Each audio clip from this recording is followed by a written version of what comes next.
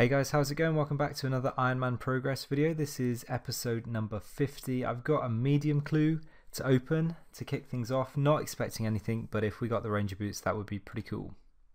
And we didn't. That's to be expected. Hope you guys enjoyed the rest of the video. I'm probably going to be doing some Slayer. I've got an Abyssal Demon task, so I'm trying to weigh up whether I should be going back to Sire. I should be going back to Sire. It's whether I want to go back to Sire. I don't particularly enjoy it. But the bludgeon's a good weapon to have, so might do a few kills, see if we can get an unsired and get lucky. But yeah, hope you guys enjoyed the video. Alright, got an elite clue from Abyssal Sire. Can we get anything good?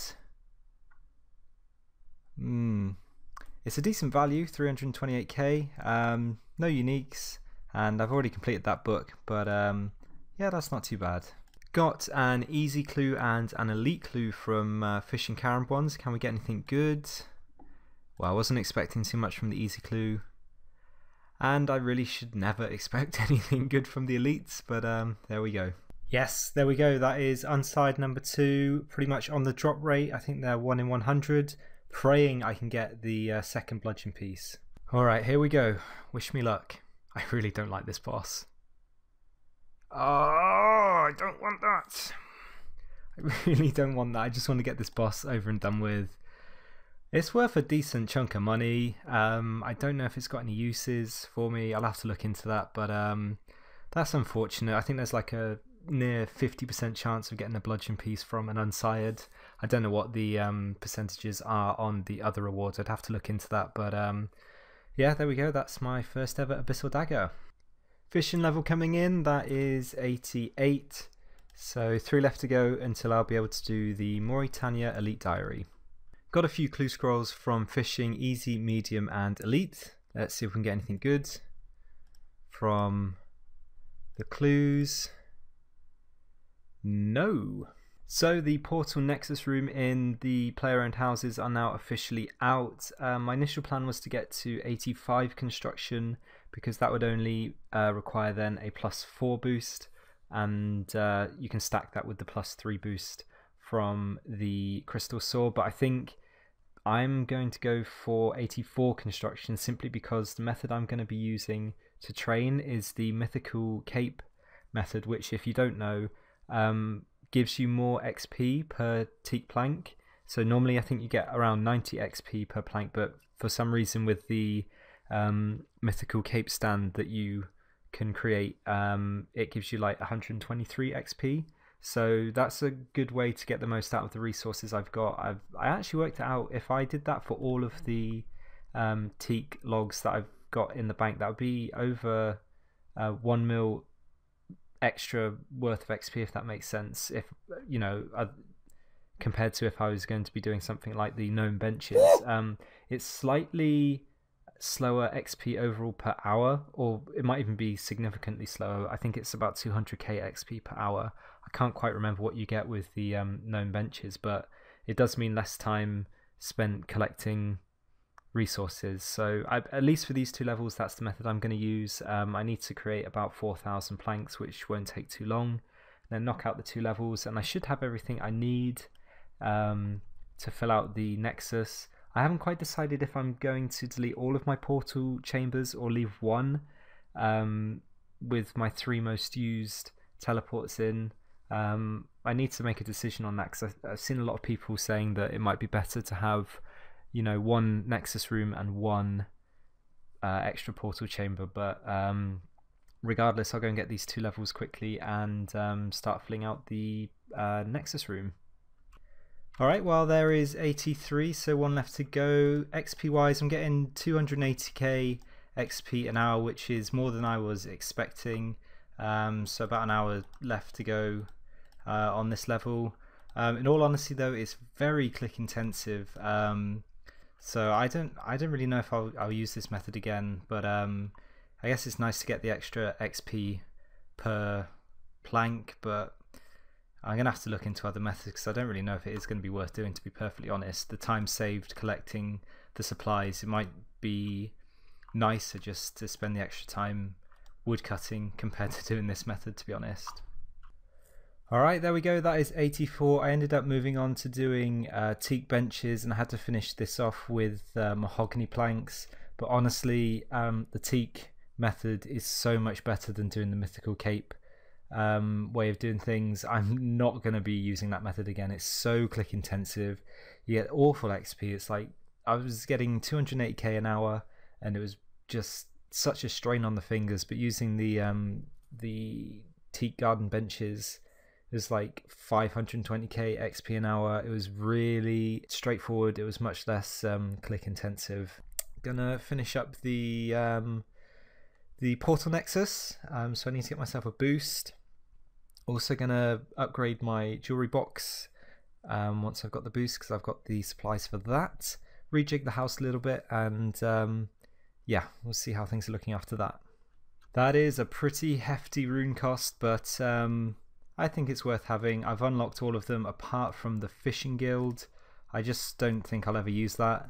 I'm going to restructure my house, because obviously I can get rid of these teleport chambers now. So I'll do a quick shuffle around and show you what I come up with. Alright, so I'll just give you a quick run through of what the house is looking like now. I put it into a 4x4 configuration, so teleporting into the house, it's pretty much the same as before. I've got the rejuvenation pool here, teleports here and here, which is pretty handy. Fairy ring and spirit tree all close by.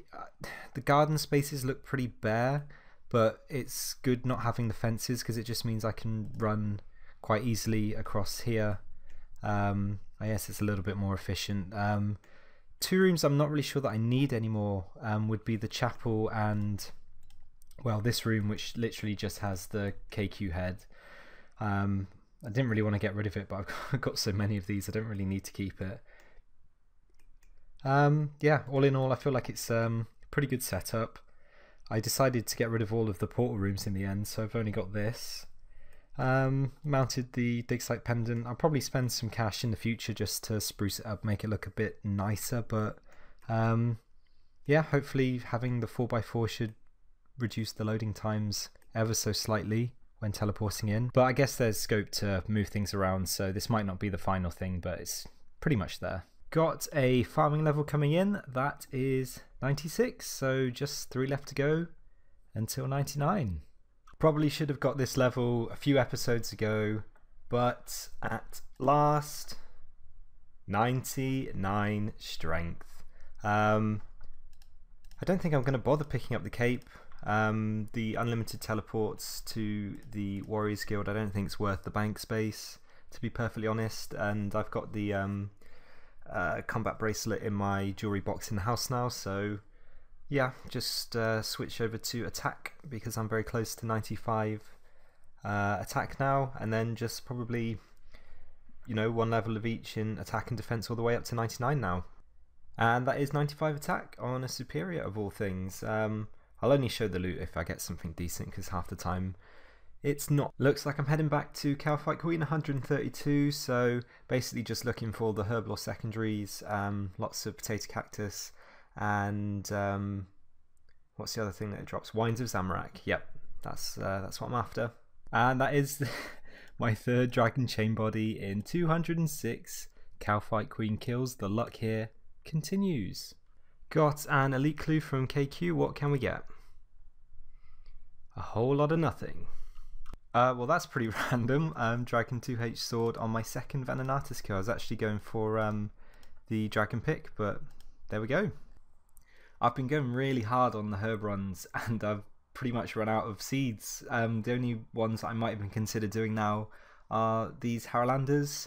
Definitely not going to do anything Taramin or below.